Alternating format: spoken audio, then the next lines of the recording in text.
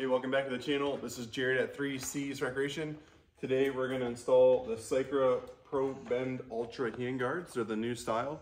They're cool, they say beta right on them. So these are parts that we can drop ship right to you. It's a new accessory. We've been wanting to shoot this video for a while, but we've been so busy. So this is kind of what they look like. It's got the Pro Bend, so on the sides it's going to drip down. And as you look over here, come around this way, Braxton, so you can see the side view. So the side's gonna let your hand kind of slide off easier. Here's what I'm used to running. I always run like either a Moose or an Enduro Engineering.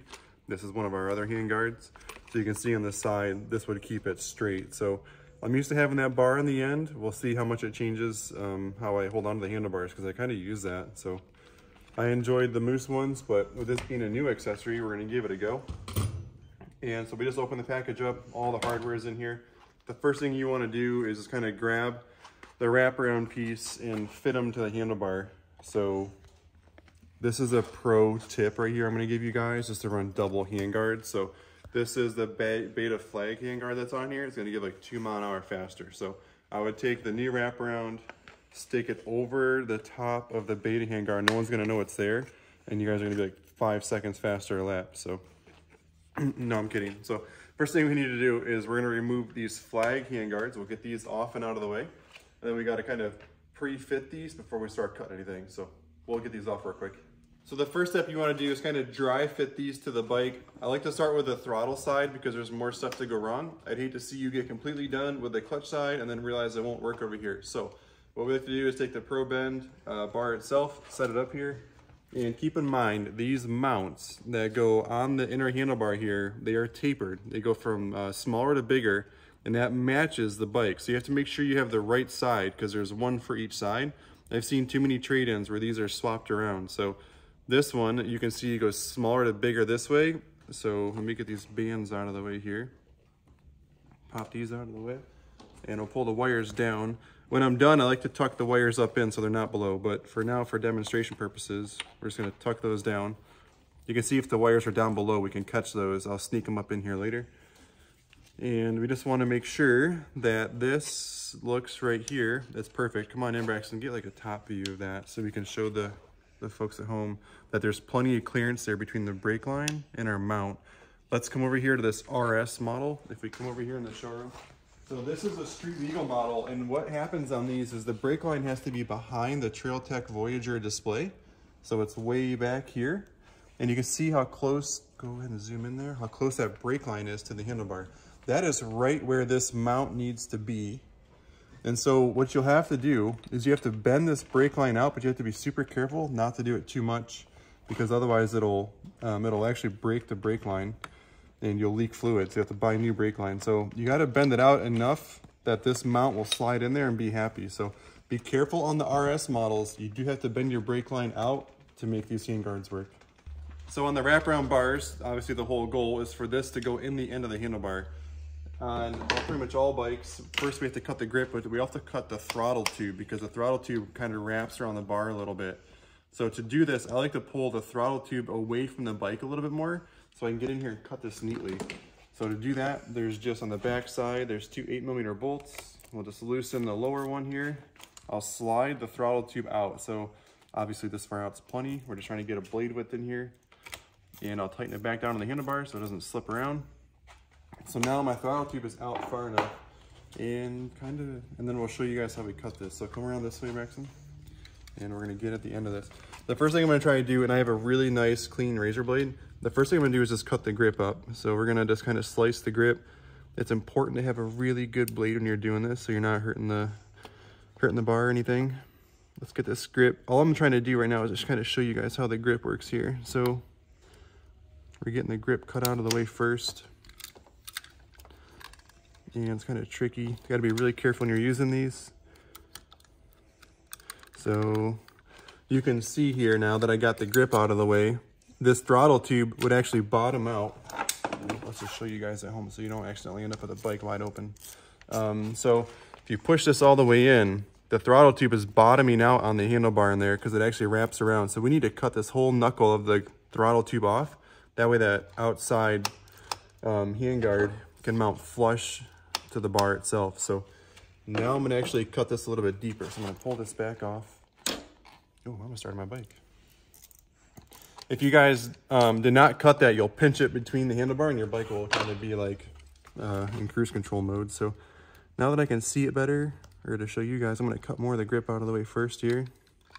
We're gonna cut more of it as we go, but I like to do baby steps on it. There's no reason to hurt your throttle tube.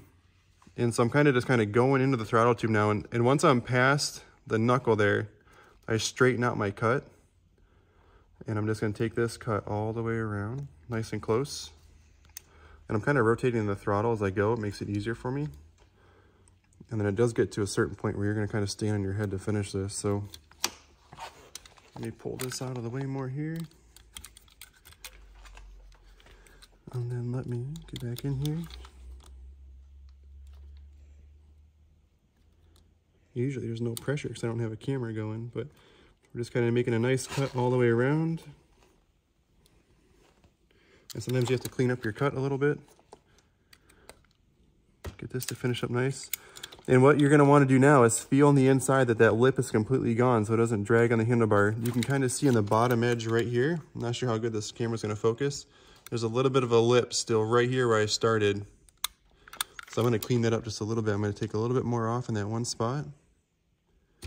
And like I said, this new razor blade's kind of cheating. It's making it so nice. So now, if I loosen this and I slide it all the way in, this is the hardest part of this whole job, you guys. It's something that I've done a lot of. And so now you can see I am well past the end of the handlebar and there's no hang-ups at all. It's completely perfect. So I'm gonna back it out just a little bit and right about there. We can't have it flush with the end because we don't want our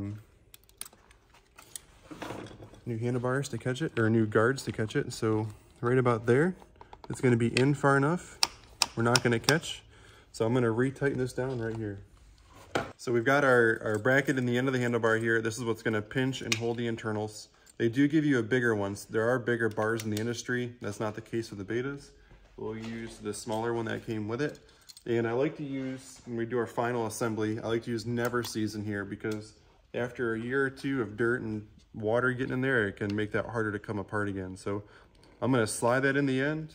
And we're gonna need to, one more modification I like to do here at the shop is when I set this on here, and if this bracket is completely tight with the handlebar, it's kind of got a pretty good angle to it.